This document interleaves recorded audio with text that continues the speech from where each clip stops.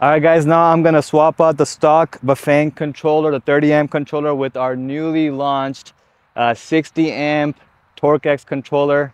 It's been hot rodded. It's plug and play with the old Bafang, the BBSHD Bafang unit. So I'm gonna show you how to swap it out.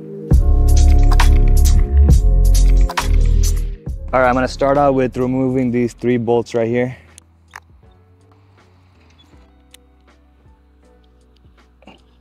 So I have the 3 bolts removed. Now you just want to carefully take the controller out. So you want to be careful. There's a rubber gasket right here. So take it out slowly. Sometimes it rips while in the process. You don't want to do that. So you take out the phase wires, all 3 of them.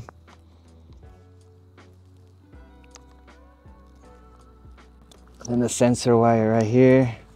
And then so this one so this is the rate limiting step. Usually there's silicone right here. So I've done this process before, but let me show you. Basically, you just got to cut around the silicone right here on all 4 sides.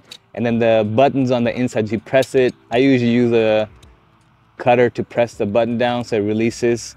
And then the old controller is out, and that's it. Now I'm gonna switch it out with the new controller. So this is the TorqueX controller. Same controller shape, everything. This is just plug and play. So same bolts that you took out. So I'm gonna do the phase wires. Phase wires are in. So now I'll put the sensor wire.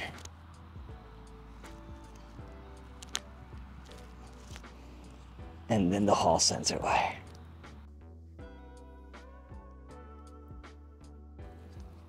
All right, guys, it is installed. So now I just got to put the bolts on, plug it back in, connect the wires, and we are done. So I know my hand was in the way when I was installing it, so I just want to show you. So this is the green phase wire, the blue one, the yellow.